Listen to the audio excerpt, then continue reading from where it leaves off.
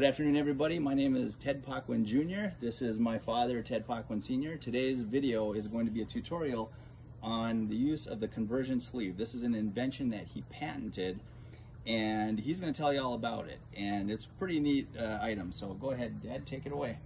What we're going to do is we're going to demonstrate an amazing way in which you can convert from an impact type sprinkler to a gear driven sprinkler without digging up the ground, without doing any plumbing, and we can do it in a real short period of time. Now, before you go on any further, why would you want to replace the impact sprinkler with a gear driven? What's the advantage? The advantage simply is this: with all these moving parts, as you can see, there's springs and gears and many moving parts that can clog up with dirt, grease, and grime, and thus render this inefficient. So I'm going to convert that to this, a gear-driven unit. Okay, and so these are the newer ones, and these are a lot quieter too, yeah? They're quieter, absolutely. Yeah, and like when these things come down, I've seen these, you've all seen these where they pop up out of the ground, and you see how they come down? That eliminates all the dirt from getting inside of it, right? And so all of the moving parts are sealed. So they're quieter and cleaner. And that's quieter, cleaner, and this is the newer generation sprinkler system that Universe has adopted. Cool. All right, show us how you replace it. Now, I'm going to demonstrate how you can do this in a short period of time. This right here is a sprinkler system, a traditional impact sprinkler system. When this becomes defective, you have to buy this entire unit to replace just this. So, in order to solve that problem, take this lifting tool, which is necessary for most sprinklers, and you lift it up like this, and you get it locked on that wrench at the bottom. As you turn it, you take it out, you can now eliminate the tool and the head for good. You can take my sleeve and screw it into there very simply. Then you take a gear-driven unit, screw it into there, and tighten this down. Now you've changed the entire complexity of your sprinkler system. The neat part about this is if you have an issue with the gear-driven, all you do is simply take it out, replace it with this, put it back in. Also, if you have to drain the lines, you simply stick your hose in here or your blower, whichever form you use, and it's a simple process. So you can swap these out without any tools? No tools necessary. Okay, cool. You can get rid of the lifting tool forever. Okay, so now I also noticed that when you swapped out the impulse with that, you used the same housing. The housing never left the ground. It stayed in there. Okay. So what advantage would that have then?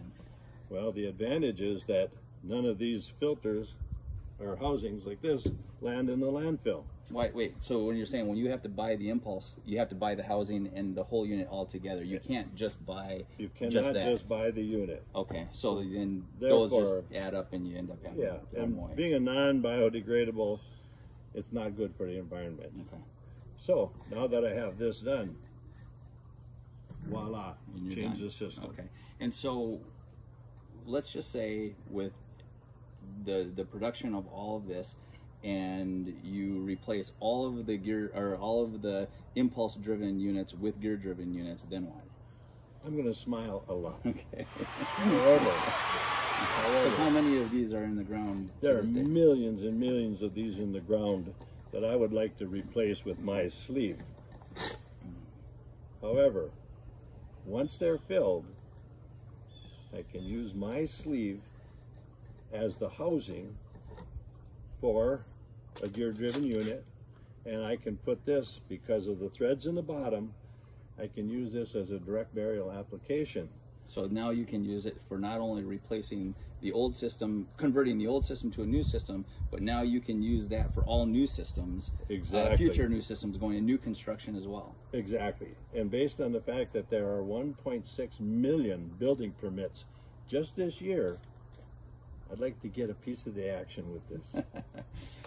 Okay, and so what kind of interest have you had with production and feedback and all of that? So far, at this point in time, I've got domestic companies looking at it and wondering if this would be suitable for their particular sprinkler system. I have a lot of interest in offshore companies, the Chinese and the Canadians, would like seriously to do some work on this with me.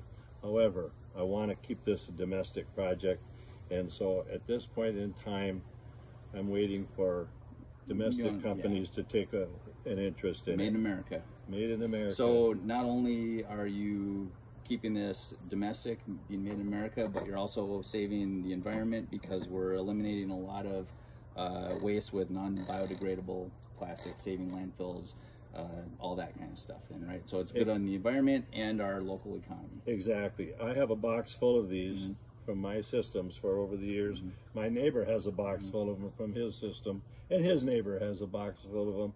Eventually, they're going to get in the landfill, you know, because our region does not do the recycling like other areas do. And then just one other thing too. This is something that would be very appealing to professionals who install and repair sprinkler systems, but this also makes it available for the do-it-yourselfer. This can be done by a child. Okay. Since no tools are necessary, you simply unscrew and take it out, unscrew the sleeve, screw the sleeve back in. A child can do this.